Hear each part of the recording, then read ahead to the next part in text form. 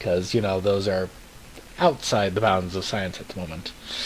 Though, if anyone has a time machine, I wouldn't mind seeing it. You know, fly around time a bit, see what it's all like. What the heck is going on here?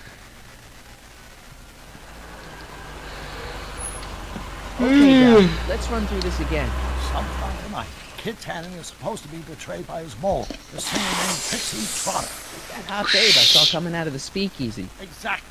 When she does, history says Tannen will be arrested by a rookie cop by the name of Danny Parker. Parker. Hey, do you think he's related to Jennifer Parker, my girlfriend? Could be. Heavy. He is. Somehow we've changed history so that neither of these events happens, condemning your family to generations of abuse at the hands of the Tannen crime family. We need to go back into Tannen's speakeasy, find out what's gone wrong, and get Kid Tannen arrested. No problem, Doc. Let me just put on my hat and I'm good to go. And we're all dudded up. And can't forget the face mustache. It's essential. You can't let Kid know that you're the same troublemaker that foiled his attempt to kill me. You sure you can't come in with me? It's far too And dangerous. You may be why'd you pick that mustache? It's... But ever since my daring escape from the police and the mob, my distinctive face has been plastered over every paper from here to Reno. Nondescript. I'll find a safe place. Face it, you're kind of, you know, bland. Fit to Bill. You can find brown hair, blue eyes. I mean, heck, if you have brown hair and brown eyes. No, that's even more nondescript. Alrighty. What's this up here? Let's take a look at the control console. Yep. Looks like Emmett's been busy. Very busy. Alrighty. Continuing on. Pardon me, sir. From the way you're dressed and your general aura of seediness, I can infer only one thing. You're heading for Tannen's speakeasy. Am I right? Seediness? Seediness? Well, yeah, I'm heading there, but... Can't you tell me the way? Down. Straight down. The last stop before the Inferno. Self-righteous little... Unfortunately, I don't have the power to stop you, but I beg you to tarry here a few more seconds and listen to my song. Me, me, me, me, me. Listen to the song of my people. You say you've lost your self-respect, but you should care. What in heaven's name? Yay! Oh, sorry, Mr. Saved by, Little experimental you know, experiment. Momentarily awry. Mr. Brown, why is there a dog in that vehicle? Why? Well, to advance the human condition, of course. And, you know, he's not Mike. too human testing, Mike? yes? Mr. Corleone, what are you doing in that getup? Going I'm undercover. going undercover. How exciting! You'll have to give me an exclusive sometime. Right now, I've got some souls to save. Yeah. You'll have to get an eyeful of my And newest Emmett experiment. knew who I was You're straight not away, angry but about the not... rocket drill? Water Yo, over the despite bridge. my I've moved on to nondescript bigger and better features. things. Come by the gazebo when you get a chance. I'll be setting up. You won't believe what Einie and I have been up to. Famous last words. Alright, now where's that speakeasy? Yeah, we'll come over here and talk to Emmett first. Right, you're just in time. Thanks for watching So, Einstein. Thanks for watching Einstein while I've been away. It's been a pleasure. He's proven to be a surprisingly willing test subject. Almost as if he's been working with me for years. More like decades. Literally. What are you doing? What's the story with the little car and all this equipment? Einstein and I are conducting a few experiments with this 1/4 scale model to work out a few hitches in my planned demonstration at the Hill Valley Expo in a couple of months. A radio-controlled car? A flying radio Well, control yes, car. but there'll be so much more than that. It will amaze the world. How have you been? What Have you been up to? Emmett? I know I haven't seen you in a couple of months. I'm great, and I owe it all to you. Really? Yes, that argument I had with my father during our jet drill experiment gave me the incentive to finally quit that dreary court job. I've committed myself Good for full-time to a you. life of science. Live your passion. Aha! Got it! Got what? I'll show you. Ready to go, Einstein? Woof. Watch this. When this baby hits 23 miles per hour, You're gonna see some serious cow flop. Cow flop. Ah, the reused lines. Flying car. Einstein! No! Get him out of there! Not to worry. Seriously, I've got how'd you fail-safe invent a eject flying car mechanism so around here early? someplace. See? Nothing to worry about. Nothing. He's still flying.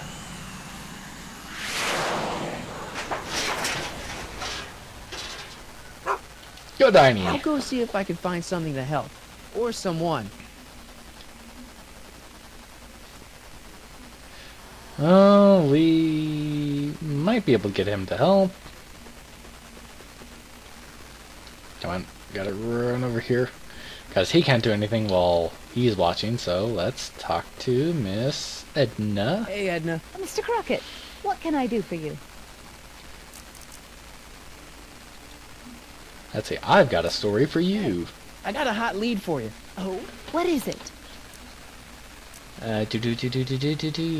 Would-be inventor strands dog on Young courthouse. scientist strands dog on courthouse roof. What?